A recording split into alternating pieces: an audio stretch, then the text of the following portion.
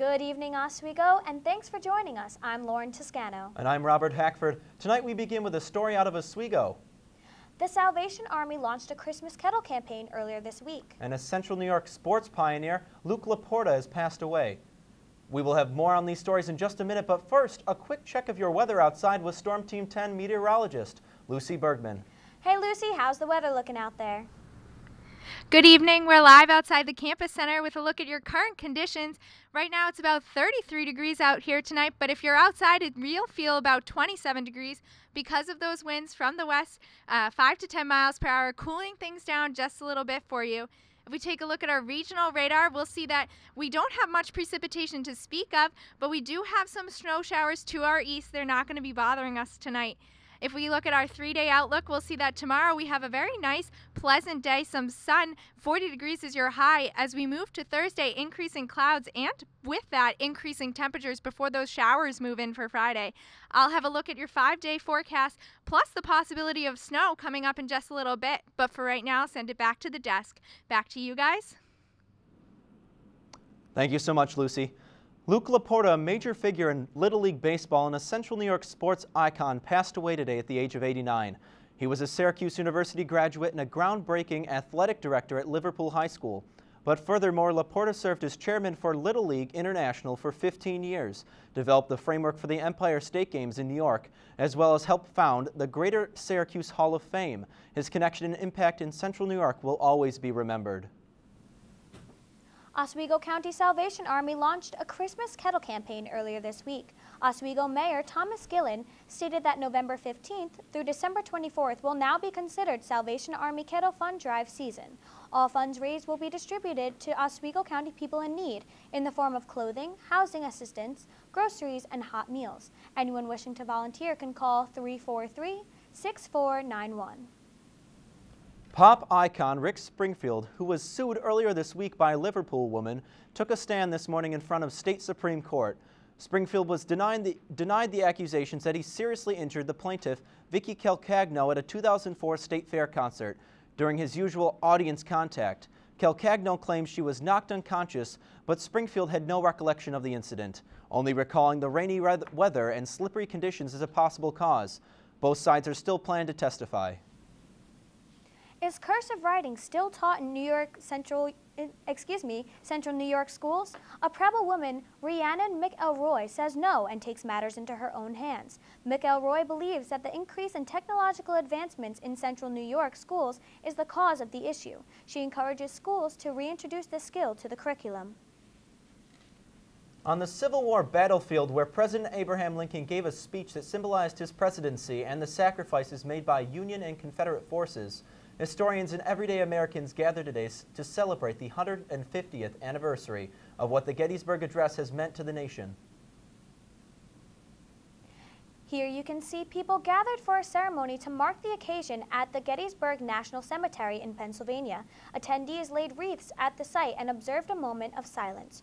Noticeably absent was prominent Lincoln fan President Obama. The White House sent Interior Secretary Sally Jewell in his place. It's unclear as to why the president did not attend.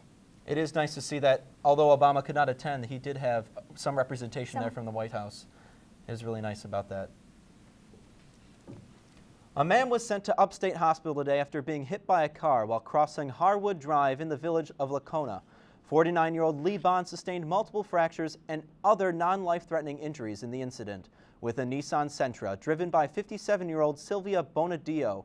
Authorities say the dark road at the time of the accident was the likely cause and no charges are expected to be filed, but the investigation is still ongoing. The closed Syracuse Fire Station 7 will reopen for the 18th year of Central New York's Family Bicycle Giveaway. Jan Maloff, the creator of the bicycle giveaway, heard about the Fire Station 7's closing and jumped at the opportunity to use the building for his cause. If you would like to donate a bike, the drop-off will be from November 23rd to December 20th from 11 a.m. to 7 p.m. at the State Fairgrounds. If you thought the Obamacare website had problems, there's another application website making the college application process that much more stressful for high school seniors. WTOP's Megan Roberts explains how changes made to one application website is causing a lot of problems for students and universities. As the leaves change their colors to head into the winter season, high school students are preparing to make some major changes in their own lives. But this transition hasn't been so easy. And it seemed to be an influx of just problem after problem after problem. Problems are coming from the popular college application website, the Common App. This year, the Common App made some last-minute changes to their website that were supposed to make the process more efficient, but instead are causing headaches for students applying. I spent so long doing it, and I would change it, and it still wouldn't give me what I needed. Molly Malone is a senior at Oswego High School who is using the Common App to apply to all of her schools.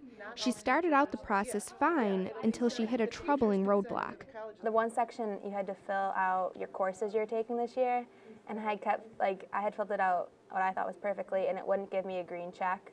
And you need the green check to go on. The problems don't just end with the students. College admission offices can't even open some of the applications they are getting through the Common App. Director of Admissions for SUNY Oswego, Daniel Griffin, said they have experienced any and every problem with the Common App. Many universities are extending their application deadlines because of all the problems students are having with the Common App. Schools like Boston University have extended their deadline until November 15th and Syracuse University until December 1st in order to try to relieve the pressures that students are feeling. As for Molly, after working with her school counselor and using the Common App help site, Molly was able to get her problem fixed. She said that starting early has kept her calm through all the problems. Megan Roberts, Oswego Now. It's really nice to see that the colleges are being understanding with the current situation and are extending the deadlines. It's really nice to see that even though they're basically there for profit. I know it was so stressful for me when I was applying, so it's really great that they're actually helping out the students with this extension. It's actually phenomenal. Yeah, it's nice to see that the college system is working. And that they care. Very true, very true. A train derailment disrupted Amtrak service between Baltimore and Washington Monday evening. Amtrak says a passenger train headed from New York to Miami came off the rails in a Baltimore tunnel. The train was carrying 154 passengers, none of which were fortunately injured. As a precaution, crews cut off power to the train and Amtrak sent a rescue locomotive to take passengers to the Penn Station in Baltimore. Hey students of Oswego, looking for something fun to do tomorrow night?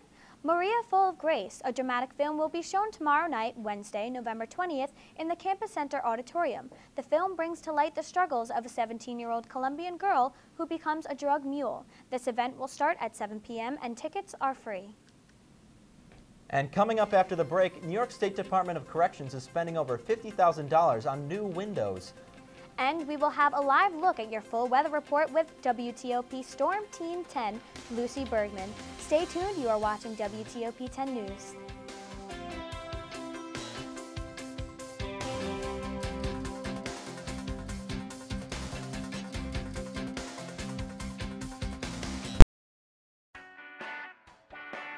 Hey Laker fans, remember the following. Be loud, be proud, be funny, be civil. Above all, be positive. We've cleaned up our act on the ice. Now it's your turn to clean up yours in the stands.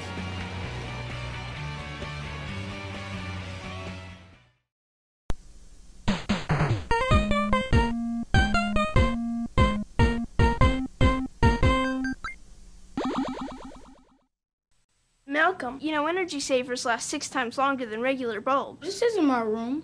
It's Baron Davis's. The basketball player? This is his room? I don't live here. Millions of kids are using their energy wisely. What's your excuse? So, do you have any questions? What is your soup of the day? We have a mulligatawny soup. Oh, do you have any specials? We have a steak special today. Oh, how's that cooked? That's pan-seared and then... Does it come with a side dish? Is it grilled? Can I have it steamed? So, what do you recommend? What kind of pie do you have? You're an actor. Aren't you from Ohio? Any questions?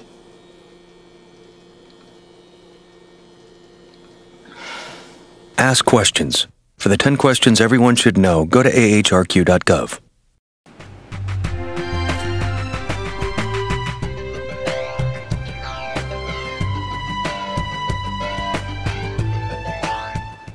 I got Nicole solution.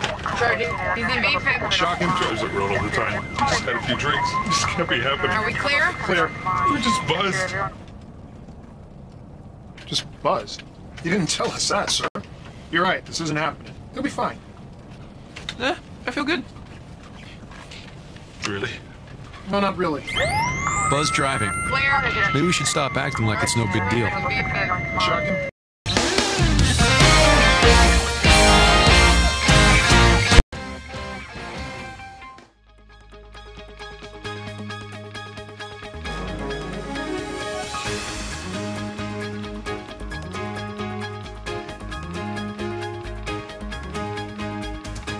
Good evening and welcome back to WTOP 10. I'm Storm Team Meteorologist Lucy Bergman with a look at your current conditions. If we take a look outside, we'll see that our temperature is about 33 degrees right now, but we do have a real feel of 27 because of those winds from the west 5 to 10 miles per hour, cooling things down just a little bit for us. If we take a look at our state temperatures, we'll see that our warm spot is in New York City, 40 degrees for them, whereas the rest of the state is staying between upper 20s and lower 30s. Our cool spot is over in Watertown, 27 degrees for them right now. If we take a look at our national radar, we'll see some precipitation to our north and to our east. But if we zoom in on Oswego, we'll see that we have a nice night out there tonight. Only some clouds to speak of. We do have windy conditions out there. Winds from the northwest increasing through the night, 15 to 20 miles per hour. And our overnight low is 25 degrees. If we take a look at our SkyCam image from earlier tonight, we'll see that it's a clear night and a beautiful November night out there tonight. Taking a look at our top weather headlines, we'll see that those temperatures are increasing as we move through the week into Friday. With that, the rain is coming in, unfortunately, and we're going to time that out a little bit better for you, looking like Thursday night into Friday morning with a chance of snow this weekend. I'll have more coming up in just a little bit.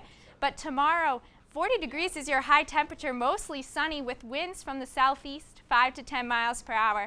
But as you're stepping out the door tomorrow morning at 8 a.m., grab that jacket because it's going to be very cold, 27 degrees. As we look at noontime, we're going to see that it's a warm up to 38. Those clouds are moving in before we hit that high of 40 degrees at about 3, 37 degrees and cloudy for your ride home at 5 p.m. Here's a look at why tomorrow morning and afternoon is going to be so nice and pleasant. We have this area of high pressure sitting right on top of us, bringing that nice sunny conditions to us tomorrow and continuing into Thursday as that high pressure system moves to our east. If we look at tomorrow night, we're going to see that there are increasing clouds, an overnight low of 31 degrees with winds from the southwest 15 to 25 miles per hour, making that wind chill a little bit cooler than 30 degrees. So definitely bundle up if you're heading outside. We're looking for that precipitation on Friday, and that's because of this low pressure system to our north. As that gains strength, that's going to bring our precip and our rain in on Friday, and as that moves out, it's going to bring these very cool temperatures in for Saturday into Sunday. Overnight, we're going to see almost a 10-degree drop from Saturday into Sunday, and with that, the possibility for lake effect snow. If we look at our 5-day forecast, 40 degrees tomorrow, increasing temperatures on Thursday into Friday. That possibility for snow on Saturday into Sunday, and definitely a wind chill on Sunday in the teens.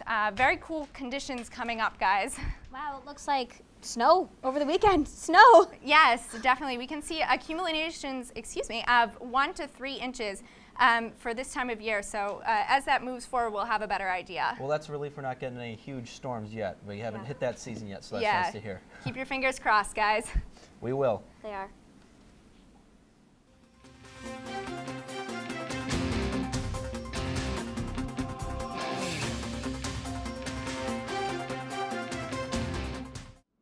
The New York State Department of Corrections is spending $65,000 on new windows at a prison slated for closure this coming July. James McDonald, Chief Steward for the Correctional Officers Association at Butler Correctional Facility, has stated he thinks it's ridiculous and a frivolous expense. The decision to install the windows, however, was made before the closure of Butler was announced. Overall, the investment in the project will have no effect on the savings achieved from closing the facility.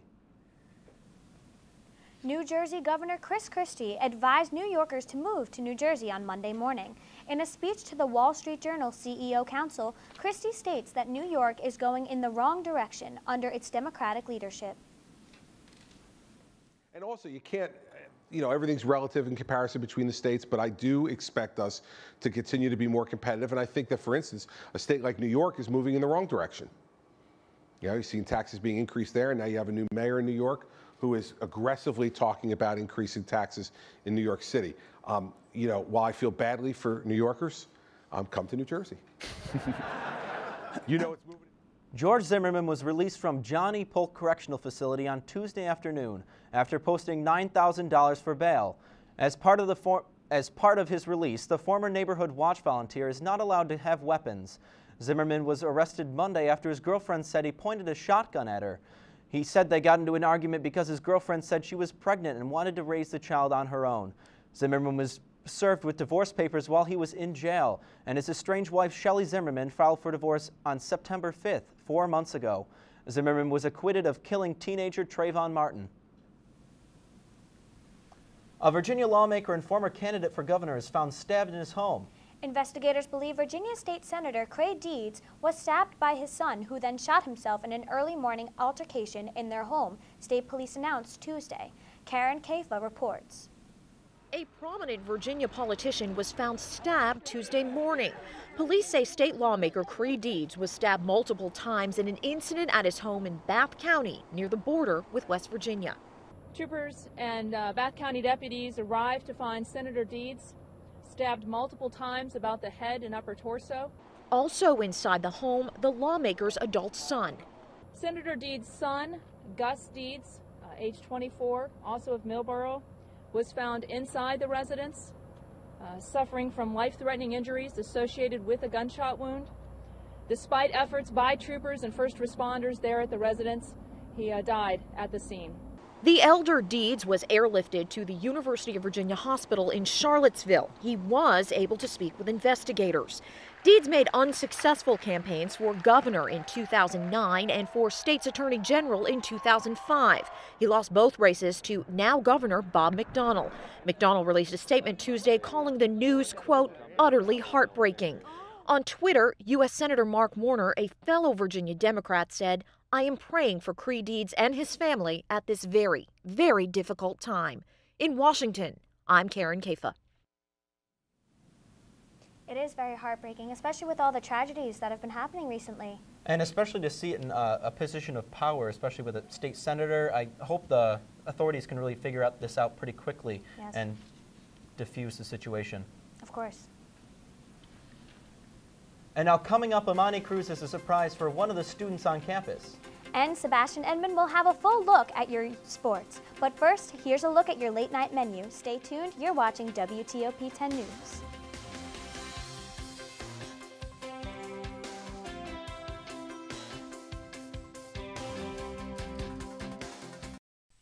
The forest is precious. One careless act caused by people and its beauty could be gone for a lifetime. Protect our friends in the forest. Only you can prevent wildfires.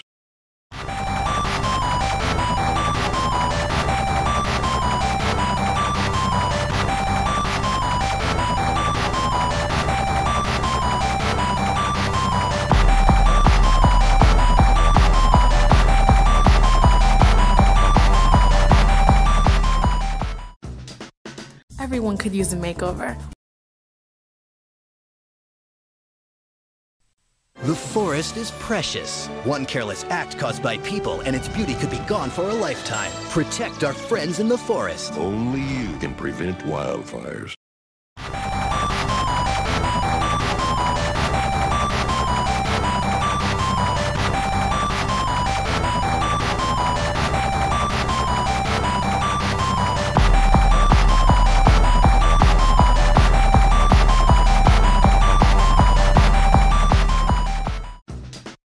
The Hollywood View is back with a brand new season and a brand new look. Join me for non-stop Hollywood coverage news right here on WTOP 10 every Tuesday at 10:30 p.m.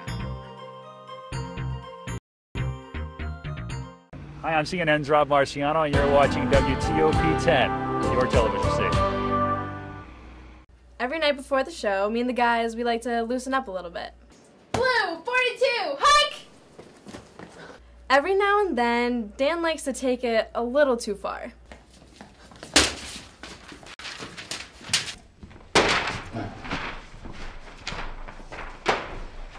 But hey, the show's all about competition, so we'll take it. Stupid Dan with stupid football and stupid running.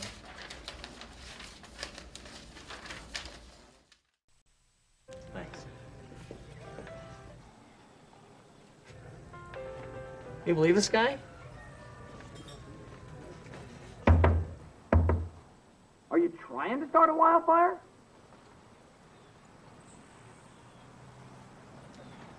Sorry. Pass the honey? 9 out of 10 wildfires are caused by humans. Only you can prevent wildfires.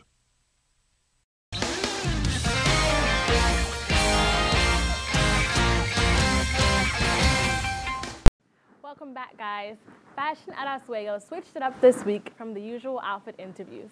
I got the chance to give a fashion makeover to one of the students right here at Oswego. Check it out. Everyone could use a makeover. Watch how we transform Miss Sasha Huff. Today, we are in Miss Sasha's closet. We're gonna give her a makeover.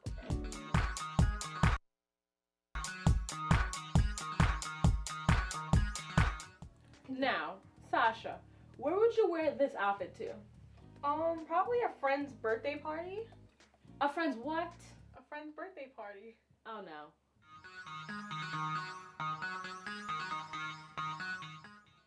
So, now we've changed up Sasha's look into a more fashionable and appropriate outfit for her friend's birthday party. Okay, so right now we have Sasha in an interview style, okay? There are so many things wrong with this, but let's start with the socks. If you would like to wear socks, go with a bold color like a dark gray or black. Never ever do a bright color, and especially not a leopard print color. That is a fashion no-no. If it's one thing that everyone leaves with, please, please never mix a black top and blue pants. A woman's suit should always match. Never mix two patterns when it comes to suits. You want to give off a professional look, and you don't want to cause any unnecessary attention to yourself. So now we have Sasha's new and improved look.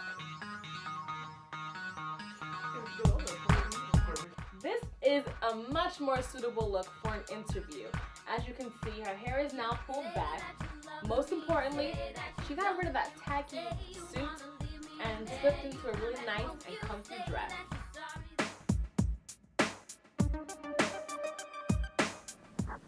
Well, thank you so much, Imani. That was a nice little switch up compared to the other weeks. Yeah, definitely. We tried to switch it up this week since this is our last segment. And I saw that that was a very versatile scarf you had on there. I know. I just decided to switch it up. I don't know. Well, thank you very much, Imani. No problem. Thank you very much. Later this week, the Human Concerns Food Pantry will be holding a fundraiser.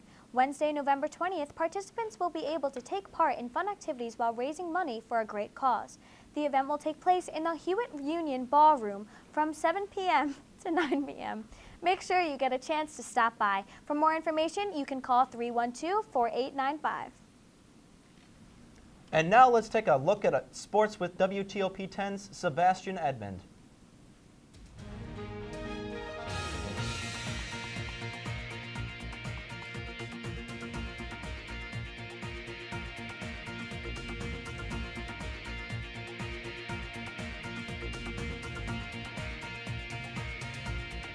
Hello everyone, I'm Sebastian Edmond with your sports update. The Ithaca Bombers paid a visit to Maxiel Gymnasium tonight, but it was the Oswego men's basketball team that exploded for points, winning 99-73. Shooting almost 53% from the field, the Lakers had 4 different players in double digits, while the team as a whole dropped 15 buckets from three-point land. Ithaca never led in the game, and they fall to 1-2, while Oswego picks up their second win of the year. The team looks to replicate their offensive efforts against St. Lawrence on the road this Friday. In D1 basketball action, 9th-ranked Syracuse had a scare at home against St. Francis of Brooklyn. All kinds of fans showed up for this one, as we even had some fans sporting a lot of orange. Tight game in the first. DeJuan Coleman with a layup to give Syracuse a 6-point lead. But St. Francis would come back in this one, keeping it close. Jalen Cannon off the glass and a layup. Tie game late in the second. Corner 3, Ben Mockford making it 49-46 St. Francis. But Syracuse would not go away. Down by 2, CJ Fair driving, misses. Jeremy Grant cleans it up, puts it back in. Tied with 1:45 left. Speaking of Grant, he would come up with a big steal right here, pushing the offense on the fast break, dishes it. Michael Binajay with the score to give Syracuse the lead. They would never look back. They would win by 6, and Syracuse still undefeated at home. Monday Night Football just seems to attract dramatic and controversial endings, and yesterday's game was no different. In our Monday night matchup, the Panthers and Cam Newton hosted Tom Brady and the Patriots. Tie game in the third. Cam Newton finding his tight end, Greg Olsen. How you doing? 17-10 Carolina. Later in the fourth, Patriots would tie it up. Savon Ridley, 1-yard rush to make it all squared up. New England up by 3. Cam Newton doing what he does best, avoiding a sack, running 15 yards to pick up the first, which would be very crucial. Later on, 2nd and 15, throwing, finds Ted Ginn Jr., don't touch me, defender, gets into the end zone, 24-20 Carolina. Tom Brady's done this before. He's looking for that game-winning drive. No, that's not Rob Gronkowski. But there would be a flag on the play. The officials would later discuss this and determine that this play right here is not pass interference. They repeal the flag. Tom Brady, visibly upset. The Panthers would hold on 24-20. And as always, I have your hockey update of the night. All 3 New York teams are in action, and their games just wrapped up. The Islanders fall to the Maple Leafs. Phil Kessel netting 2, and Jeffrey Lupul with 3 assists. The Blues beat the Sabres 4-1, Brendan Morrow finding the back of the net twice, and the New York Rangers dropping 2-1 to the Bruins. Sean Thornton and Danny Paille were your 2 scorers in that game. No luck for the New York teams today, but I will have a sports update on the Western Conference matchup of the night later on. Now, back to the desk. And we're going to take a look at the funner side of news right when we get back from this break. This is WTOP 10 News. Get your Smokey on. If you see someone in danger of starting a wildfire, step in and make a difference. Because 9 out of 10 wildfires can be prevented. Only you can prevent wildfires. Down 70-35, and the Cougars were getting smoked like a cheap cigar. Hey guys, you should watch our show on WITUP. What? You mean WTOP? No, it's WITUP. No, it's WTOP. Who told you that? Common sense?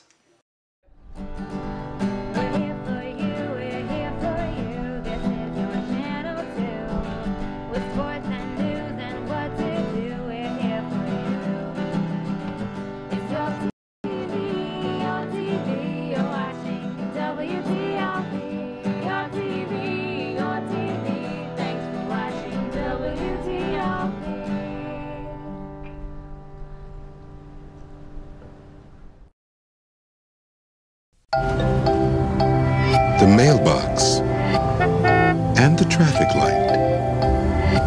Both are ideas from the minds of African Americans. Support the United Negro College Fund, because a mind is a terrible thing to waste.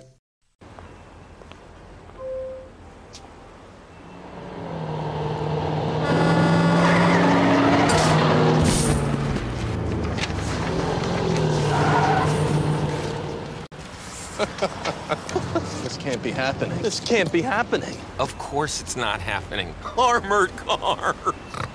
Listen, having money isn't about luck. Make your own coffee, save $1,000 a year.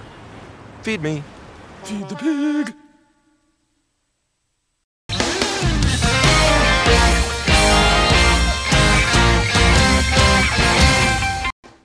And that'll do it for us here at WTOP 10 News. With us and the entire crew, thank you for tuning in tonight, and stay classy as we go.